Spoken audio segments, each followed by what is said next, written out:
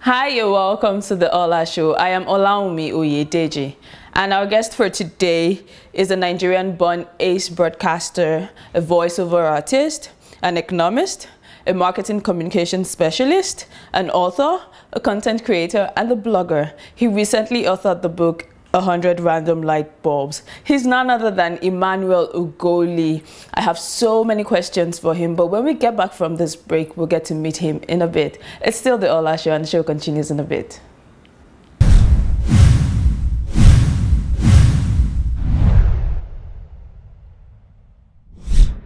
So guys, we have Emmanuel Ugolee, and we're going to be talking about a whole lot of things. His book, for one, everything going on with him, and I'm sure Emmanuel is ready to gist us. Abi?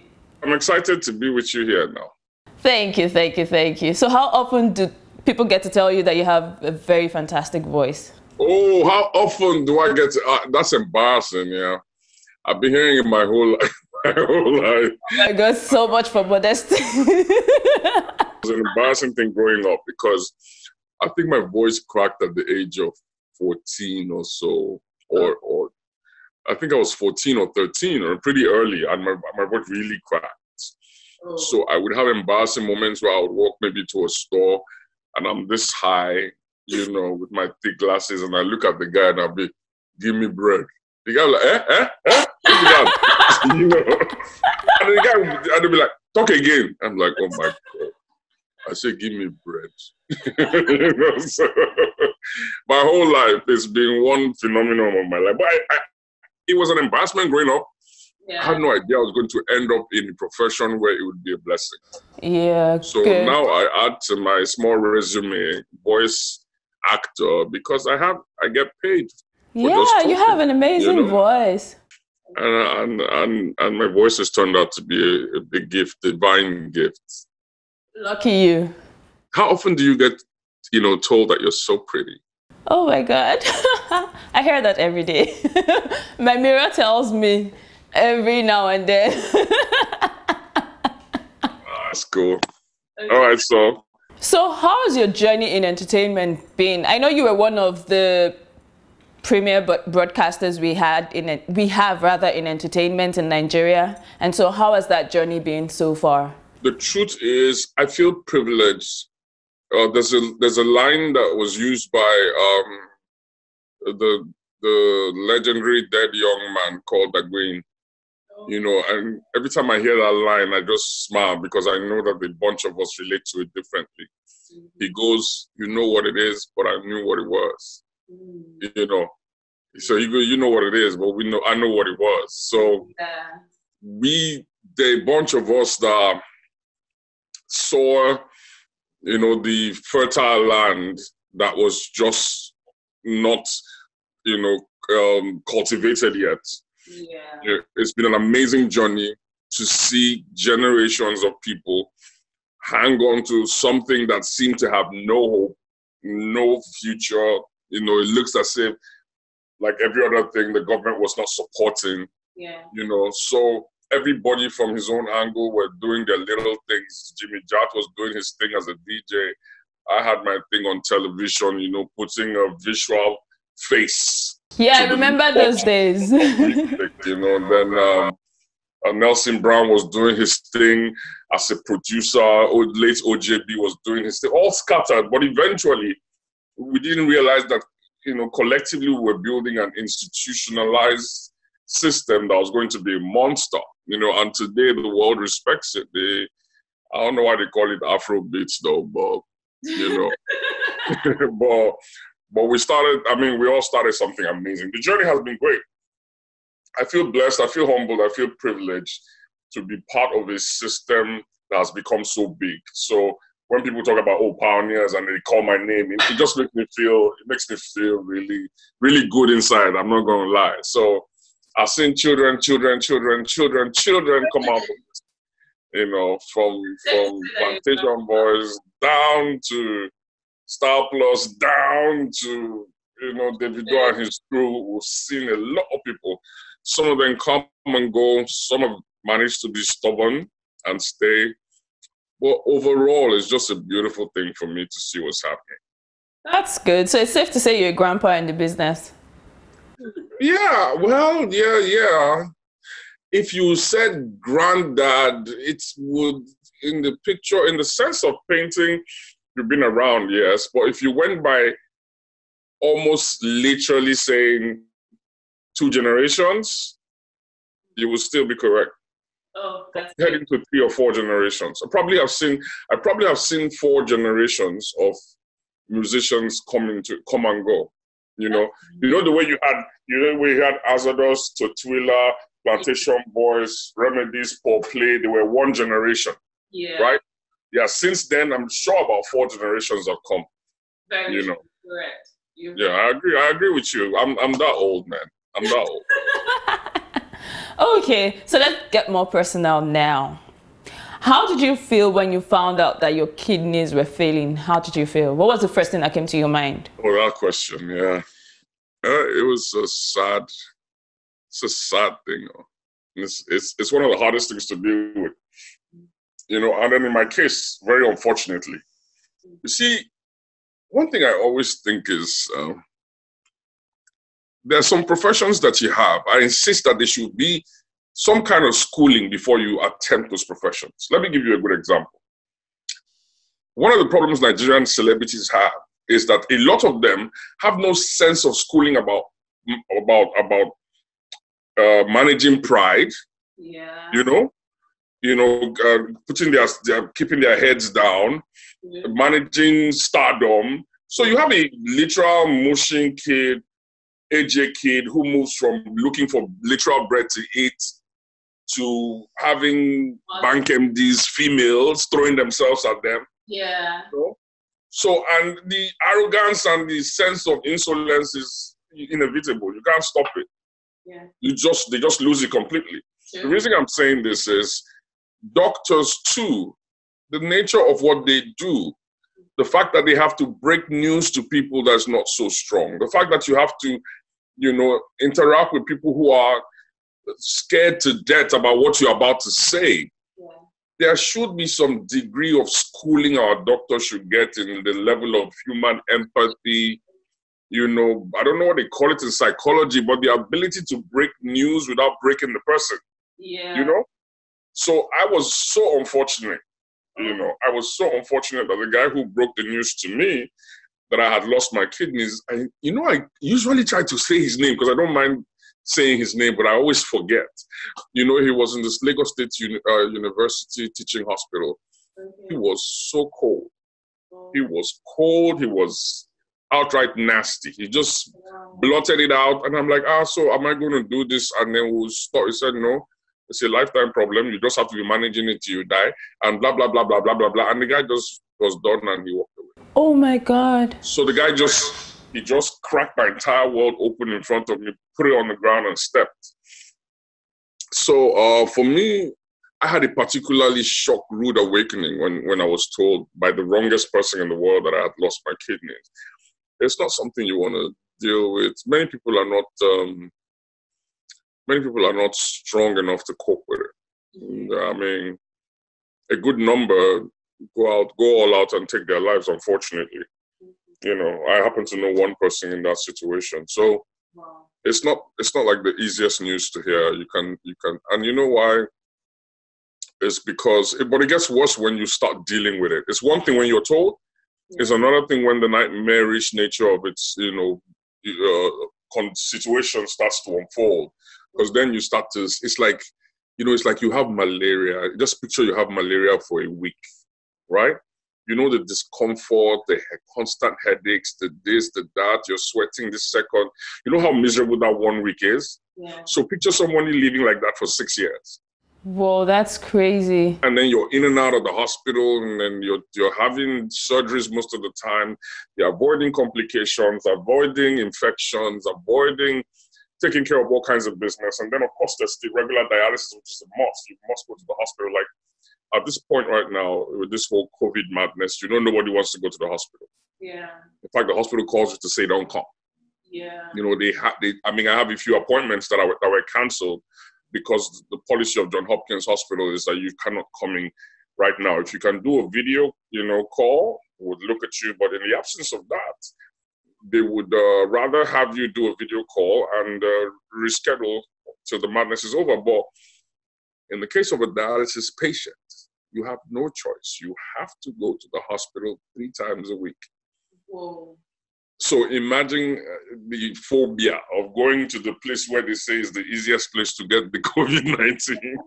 You go on Monday, you go on Wednesday, you go on Friday. So it's a peculiarity. And don't forget that almost in fact, 98% of the people who have dialysis or who have kidney problems already fall into the category of people who are referred to as high risk. Yeah. You know, so the chances that you would make it if you caught it will be pretty low. Yeah. Because you already have respiratory issues, high blood pressure, diabetes, and all the other things that a lot of people can deal with, you know. So imagine being high risk and going to the hospital 3 times a week. Mm-hmm. It's just not fun. So if anybody said to you that dealing with kidney failure, they call it chronic kidney disease, is a joke, the person is lying. You have to be unusually mentally strong, emotionally stable, and in fact, physically, you have to fight hard not to be broken down in your body all the time. Wow. You know, so it hasn't been the easiest journey from the start to now, but we have quite a success story to tell eventually. Yeah, true. So how are you able to be positive in all of this and still keep a cheerful countenance? It's a decision, Ola. It's a decision you have to make. Yeah.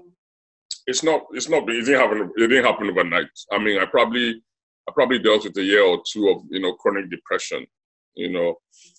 But at one point you have to choose. Indecision can be a problem for most of us. We probably don't progress as much as we can because we haven't sat down to make that decision to do this. I don't know if you're how much of a hip hop fan you are. If you remember the title of 50 Cent's album that was called "Get Rich or Die Trying." Yeah, I remember. Exactly. So it's that mentality. Like, listen. I get this thing done or I'm out like that. No problem if I go out like that, you know? So I think that's the ideology and the mentality that's driven me so strongly. I have just gotten into this thing from day one, trying my best to understand it. But when I got to that point when I accepted it, acceptance. Yeah. Acceptance. It's not easy to accept that, man, this is my life now. This is what I have to deal with now. Yeah. You know, especially for someone who I was everywhere, doing TV, doing this, doing that, up and going.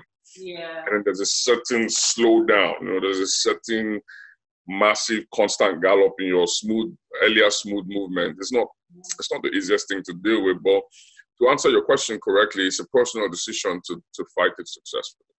Mm-hmm. You know, I decided that I can beat it, I will beat it, and that's where I'm headed. You know, I'm headed to the second this whole madness is over. I'm due for final surgery, which will be a transplant itself.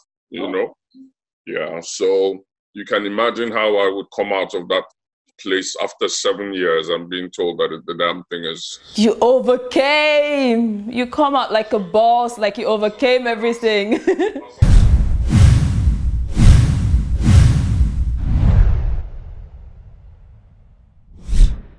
Yeah, so that's it. I beat it because I've been determined to beat it. 1, because I have a support system that's amazing. I have family that is just incredible. Mm-hmm. Then I have some friends that are stubborn to the bone with love for me. A good number of them are in the entertainment industry. A good number of them are from my childhood. I just realized how much I mean to a lot of people when this thing went south, you know. People rose, a lot of people rose. I have friends who would, they don't want to even hear that I call their names before they show up. You know, you cough and sound like you called Emmanuel, they'll be all up in your face. You know, so a support system, a personal decision to beat this thing, and ultimately, and I'm not saying this because I'm a fanatic, I'm not saying this because of any other reason, but the fact that it's a reality. I'm one of those who believes very strongly in God's power. Yeah. And I know that in the absence of his particular interest in me, I'll have been there. Do you know how many people were my friends? How did you feel when you heard that? I know the likes of Nomolos and OJB were your good friends, and Nomolos was with you at the beginning, and he was one of the people that tried to help. So how did you feel when you heard of his passing? It gets deeper than Nomolos, OJB, and Charles B. These were my friends. Well, let me just stick to OJB and Charles B, for example. These were my friends. Yeah. Who were dealing with the same situation, and then they didn't at the time. At the time, I had tubes put in my neck. I was having dialysis via the neck because I couldn't find veins to run in any other part of my body, but this very sensitive part in my neck right here. And so I had complications that were worse than theirs. Wow. So the fact that they would sign out, it was like I was on death row. And then, of course, there was Muna, the actor, too, who had it. And, he had a hard time trying to understand what his new life was supposed to look like. He just couldn't relate, So how I felt like losing those people, and like I said, it gets deeper because I have been to dialysis in a good number of places. And in those places, I spent years building friendships with different people, predominantly patients. Because, you can't help but become close to someone when you spend all this time together, 4 hours, 3 times a week, 12 hours of the week, we're lying down next to each other. We'll talk and talk, we'll buy food together, we'll sleep off, we'll get up, we'll laugh. So imagine 3 years of that kind of bonding. And then you just come one day for dialysis and the nurses can't look you in the face because they know how close you are to this guy. And they don't know how to let you know he passed on yesterday. And I have dealt with that too many times. So it started becoming hard for me to, when they get new patients come around, I try not to be attached because I couldn't explain how I could take someone's number off my phone again. The other day I was driving, after I lost a friend, his name was Emmanuel too. I was driving to the center. This was in Nigeria, Victoria Island. I was coming from my house in Lekki, and I was so hungry.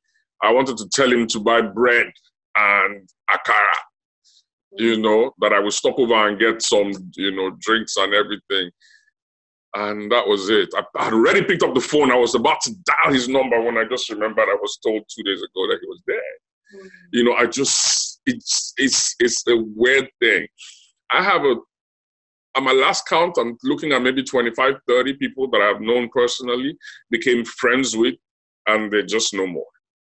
Wow. So if you ask me how I felt when OJB died, it was tough, but it's being worse than that. So I'm just looking, and then that's why I dedicated myself to a large extent to be there for people who, you can see me talking so freely about the deepest things concerning my health right now. It was a deliberate decision. I'm not a very public person when it comes to private stuff. I was telling you earlier how I don't talk about my real personal life publicly. Yeah. But this was a decision that I made because I realized how being open and honest and inspiring about it can be helpful to people. Yeah, very true. Yeah, so when I noticed that, I'm like, because I read, it was a day that I saw some guy sent me a mail about not committing suicide because of what I put on a post on Instagram. Wow. That was it. That was the day. I don't care if only 3 people read what I write, but if it's going to inspire somebody and I'm going to be the reason why you would not give up, I will constantly use my story to make people, be strengthened and have the hope in themselves that they can beat anything. You know what I mean? That's really good. That's awesome. So one of the things you talked about in your book is managing scandal. And I know that you've had to go through that process, especially at the beginning when all of this happened. I know people had so many various things to say. How did you personally manage the scandal? Usually people would say all sorts. I mean, there was one time when they even said that I wasn't sick. I was just trying to raise money for myself. Wow. You know, all kinds of silly talk. In fact, there was a day, some young man, I don't know, he came on my page or he came on because most of the blogs carried it on a regular. Yeah. And when they carry these things that, people will come and say all sorts. But at that time, there's something I have learned. I don't know if you've seen this viral saying about proverbs from Worry land. And there's this viral thing going around where they're spreading Worry proverbs, right? Okay. There was one I saw that struck me. It said, "Now, person will never get problem. They pray for English." Okay. Your problem never strong. That's why you see they play for English language. Once your problem change gear, like once it gets hard, you will father, you will call his name in your languages, and you see, I was facing debt. I had big fishes to fry. Yeah. When you deal with stuff that is really important, you will find out how nonsensically immature it is to worry about who's saying what. So I just got to that point where I was talking to doctors regularly about, hey, this is a possibility, this might happen. And you get a feeling that, okay, you know what, truth is, this guy just said to me, I might not come out of this theater. Wow. And that's more important to me than some, it really didn't matter. And I like that situation. Because I've never been through anything like that until my health, Yeah. I did almost 20 years, totally scandal-free in the entertainment industry. Well, let's say about 14 before I took a break for telco.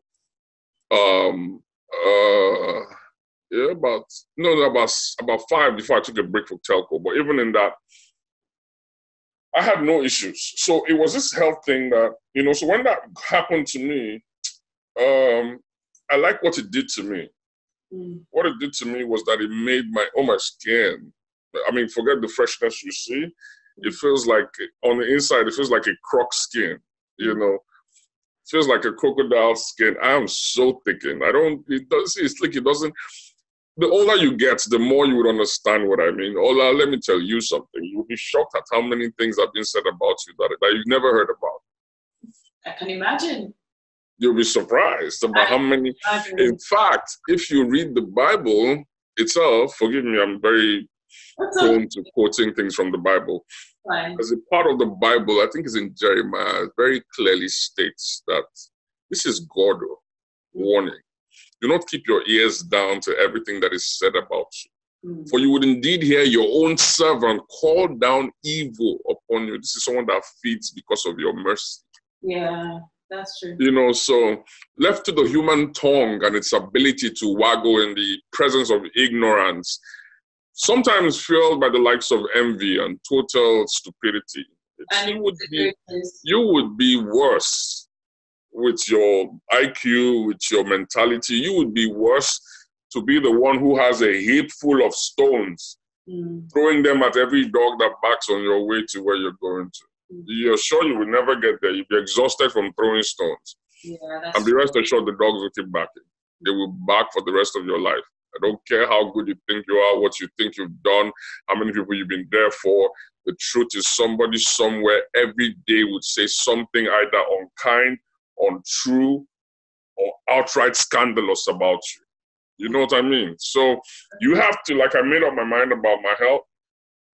I'm also happy that amongst the things I made up my mind about in this life is I truly don't care what anybody has to say. Yeah. You know who you are. You know how hard you have worked. You know how good you've tried to be. So my mentality is one that says, if it matters, you would talk about it with the people that count. Yeah. If it doesn't, then the people who talk about it do not count. So you just launched your book, 100 Random Light Bulbs.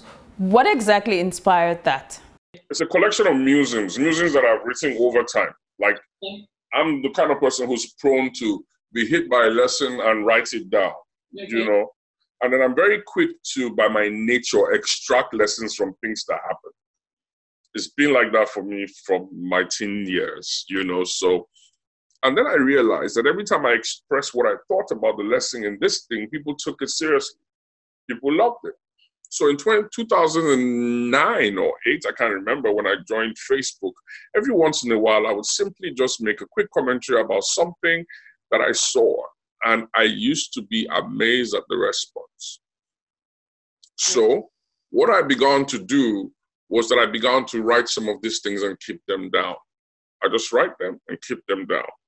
So, and every day people would say to me, oh, how I wish I could read this again.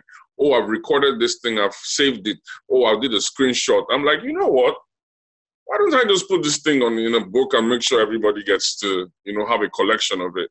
So you know what I would do? I'm going to write the best 100 that I've put together, the best 100 I've ever written. And I would, push it out as a volume in a book. So I ran through all of my social media. I looked for all the things I've scribbled ever, the ones I saved on my email, and I came together and I think I had about 73 or 74 of them. So I'm like, okay, maybe I should make this 100. I wanted to do 50, but let me do 100. So I sat up and I completed the extra 25. So now I put it in a book. Now, each of these sayings, or rather musings, have no connection to each other.